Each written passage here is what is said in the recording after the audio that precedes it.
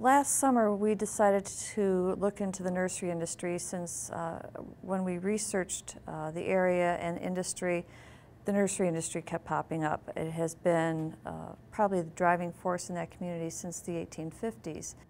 I had the students take one of the major themes in American history and bring it to the local level.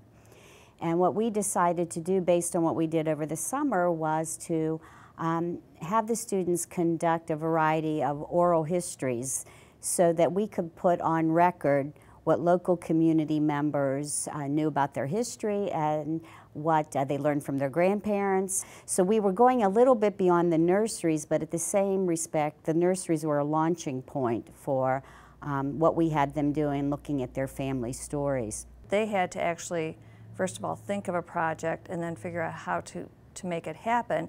And then they had to decide on, am I going to do a written project? Am I going to do an oral history?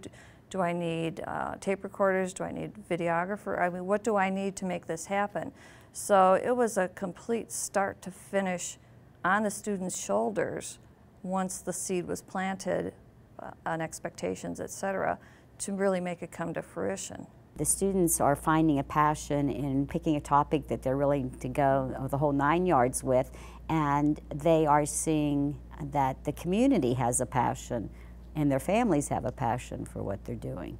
From their first projects to their third projects, there's a real growth as far as, you know, the research before, the discussion during, how to interact with somebody once you can't just ask the 5 questions you have. You actually have to listen to the other person and then ask questions based upon their responses. They know we're interested in their stories, and I think that creates a higher level of trust with the students when they know that you care about what they have to say and that you're going to respond to that in a positive way. And then I think they're more willing to give you the quality work that you're looking for because you have developed that trust.